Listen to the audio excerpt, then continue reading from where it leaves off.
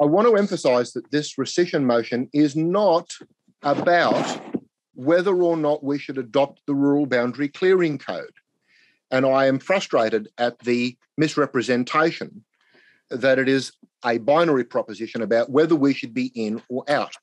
I've consistently claimed that this is a more nuanced discussion that we need to have. And at the moment, we're not having it.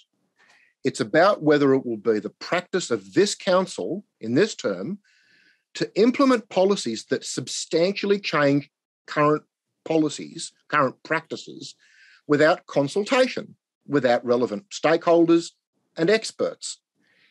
I find it extraordinary that those here who frequently and publicly profess their respect for, say, the RFS, would actively seek to cut them out and other groups of having anything to say, whether it's for or against this code, by ramming it through. It's a substantial change to our land management practices, and it's been perfectly obvious that there's a variety of opinion out there. We've also heard that following the Gospers Mountain fires, the Wallamai Gross Wildfire Mitigation and Community Resilience Management Plan, which will cost between $10 and $15 million to implement, will improve fire breaks and trails and in areas like Bilpin. And we've been furnished proofs that the experts who developed that local plan and are now in the process of implementing it do not think that the Rural Boundary Clearing Code integrates well into that strategy or provides any degree of fire mitigation given our local circumstances. They do point out, and it makes common sense to me, that the best place for fire breaks are along ridge lines and along forest boundaries, and that they augment existing fire trails, and crucially that land clearing ought to occur near assets requiring protection. This code does not do that. And the challenges that I laid out at the last meeting have not been answered. It is not enough to reduce this to the proposition that if you support fire safety, that you must automatically support the code. It is clearly not the case. It is not good enough to express support for the code, but then to fail to answer the very reasonable question why it needs to be adopted now, why it needs to be adopted with no consultation, without any resourcing for compliance or enforcement.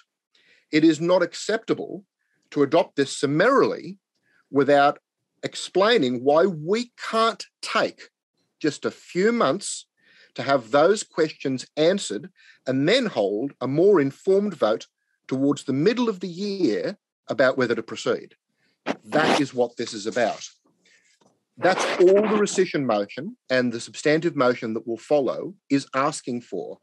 It's asking for a few months to have council staff answer those unaddressed issues and to conduct consultation with the stakeholders, including the local RFS. It would be a betrayal of trust in the community for us not to do so. And frankly, the optics of doing so, given the positions that some councillors have publicly professed to hold about respect for the RFS or support for koala habitats, are dreadful. The optics are simply politically dreadful. The one example cited by one councillor about why we should adopt this code was freely admitted by that applicant to have nothing to do with reducing their fire hazard. And when it went all the way up the chain and came all the way down... Councillor Zamprogno, I was clear at the last meeting when this was discussed. We're not going to discuss an individual circumstances. And they have not agreed to have their personal details shared in the council meeting.